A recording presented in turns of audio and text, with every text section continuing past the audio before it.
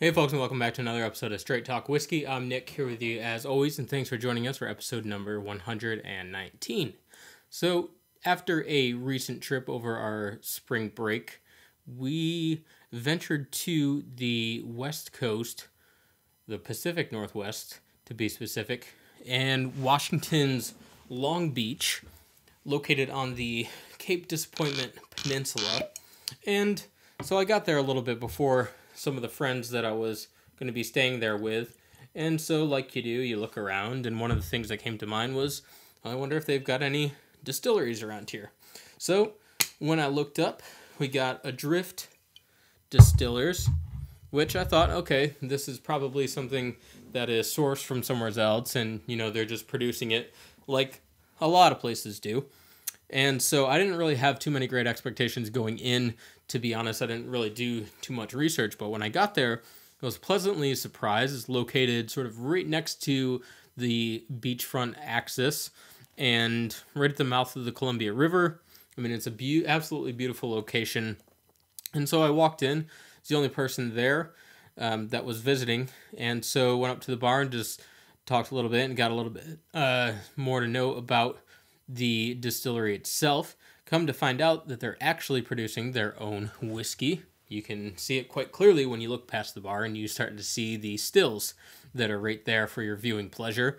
And also just hearing a little bit about them and the fact that, yes, they are label themselves as, small batch craft distilled. And so, as I've talked about before, that means almost nothing nowadays because so many people try to put that on their label, try to say that they're small batch. They don't quantify what small batch means. They say that they're, craft distillery and don't really define what that is. But anyway, if you're looking for sort of the craft distillery small batch, sort of the pinnacle for what that means, Adrift Distillers is really what that's all about. It's no huge marketing ploy. They're just like grassroots, just getting it going with, they've got their gin. They've got the Adrift whiskey out there that I wasn't able to taste. So what I have for you today for episode 119 is their white whiskey, if you couldn't guess by the color or lack of color in the bottle. So anyway, if you were around the Washington area or in a place where you can order it online or something like that, I definitely suggest that you check it out.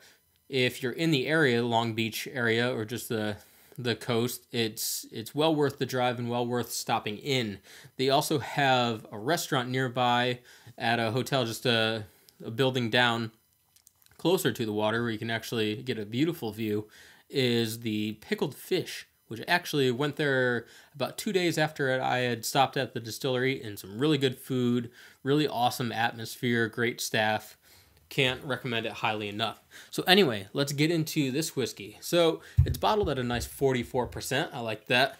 A little bit higher than the above average distillers will do at 43. So I like the 44 on there. We've got batch number, bottle number if you're interested in that, and the bottling date, which is pretty cool. So we've got July 2nd, 2018. So this has been sort of on the shelf for a little bit now, but eventually got my hands on it. So what they're doing with this is using a grain. It's actually a hybrid of wheat and rye that's called triticale or triticale, or there's about 1,700 other pronunciations of it. We all know what we're talking about. So way back in the day, this is not something that is relatively new. It's been around for a long time. I believe since the 19th century or something like that. It was first experimented with, and only in about the 1950s did a university, I believe the University of Michigan, actually started doing some pretty in-depth like breeding programs on the actual hybrid grain. And so I think it's a really unique, again, going back to what is, a craft distillery, it's people like this that are just experimenting. And yes, there's some other people that are experimenting with this hybrid grain, but you don't hear about them a lot, and it's definitely not in the mainstream with the big time producers. So anyway, goes on to say the whiskey uses a raw grain and 2 malted varieties in order to comprise the whole mash bill of this, and also that it's stored less than 24 hours in rested cooperage. So that's why we get the lack of color there. But again, I love it. It's just straight to the point, really blunt, clean packaging, no frills, no nothing, no over marketing, no trying to claim, that, whatever, the town of Long Beach had some ties, to the distilling heritage of Adrift. These random, overly hyped claims that get put out there. We know, we've all seen them. We can sort of read through all that. But anyway, let's go in and see what we got here. No need to talk about the color, obviously. The beautiful thing that's on the nose, and it really plays in well with the taste, is just this nice, really new, young, vibrant, energetic spirit. Pun intended there. But it's just really refreshing, and it's not like other white whiskeys that I've had and that have like an overly soured note to them. Looks like an overripe grape or something like that. But it's more of an earthy type of vibrancy that's going on there. One of the big notes that I take away from it is like a rye toast, like rye bread. This fascinating aroma on there. Let's go in for the taste.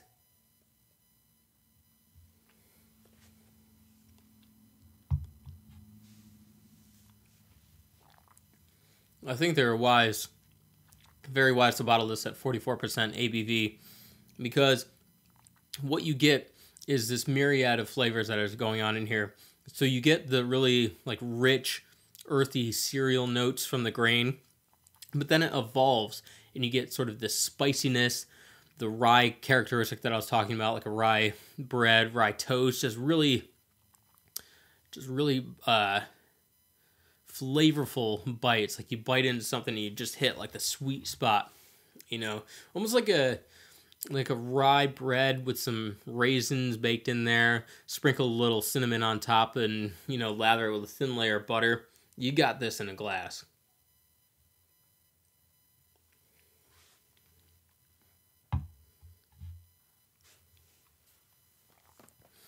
I like the fact that this whiskey is something I can just see myself just sipping at for a while. It's not like, Jack Daniel's unaged rye.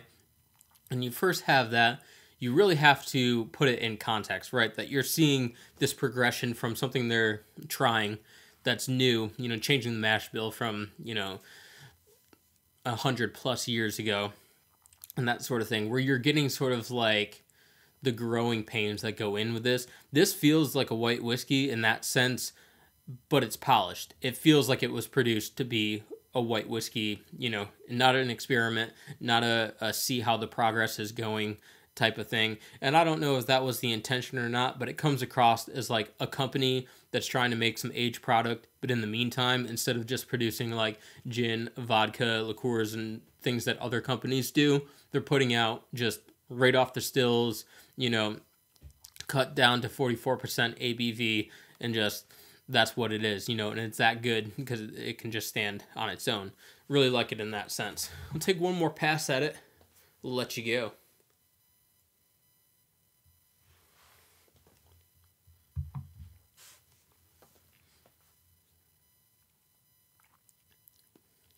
Just really extremely flavorful. And I just love, like, the mouthfeel usually, like, come up with a couple notes. But the mouthfeel on this one changes over time. So the first time that it hits your tongue, it's just really, like, smooth, like, creamy, malted grain. Just, like, really easy on the palate.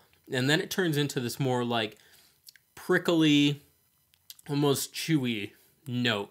Right? And the rye toast that I was alluding to. Very forward in the finish on that. But the finish in and of itself is not overly long, but it's clean. It doesn't leave like a sour, overly medicinal aftertaste like a lot of the unaged whiskeys do, particularly the unaged rye from Jack Daniel's. But anyway, I don't have anything else that I can compare it to because I haven't tasted anything like this before with the Triticale. So gonna look for some more out there. If you know of any, let me know, and maybe I can see if I can get my hands on some. But, took a little bit of a break. You haven't been on here for a couple weeks, trying to get those funds generating again to buy some interesting stuff for you to watch and explore and that sort of thing. So thanks for joining me once again. And if you're going to drink, as always, drink responsibly, and we'll see you next time.